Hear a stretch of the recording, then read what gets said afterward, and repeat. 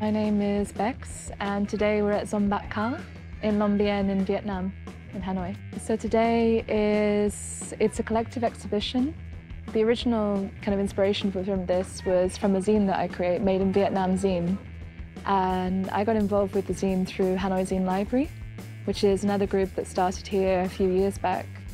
Hanoi Zine Library has a collection of over 300 zines from all over the world.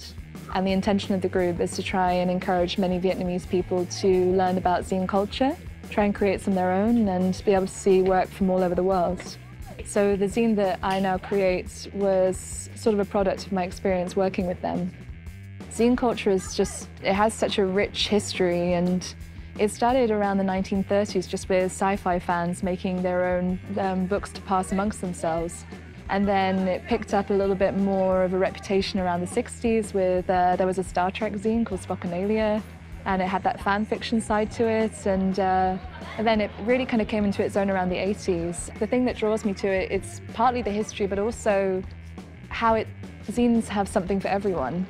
You know, we have the zine set up here today, and looking at people as they explore them, it's interesting to see what they're drawn to. Maybe they're just drawn to something that's more design-based or something creative, or it's a topic that they're passionate about.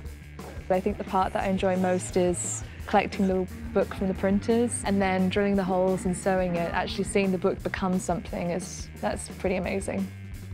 The first zine that I made was more like a traditional zine. I just made it at a local photocopy shop, pretty low budget. And then when I started to make the second one, I wanted to push myself with how far I could take the idea of design and yet still make it affordable. I try to not charge more than the actual price of making it because I want it to be something that everyone can access. I don't want it to be some sort of elite art book that no one can afford. I want it to be something that you can go around to an event like this and just pick up and take home and share with people. It's something so simplistic, yet it's such an easy way to build a community.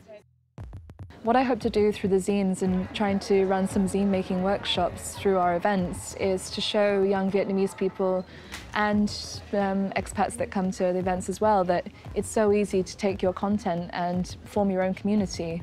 I don't want to have all the rights of making these books. I want other people to do it. I would love it if tons more people started making the same sort of thing or their own version of the thing.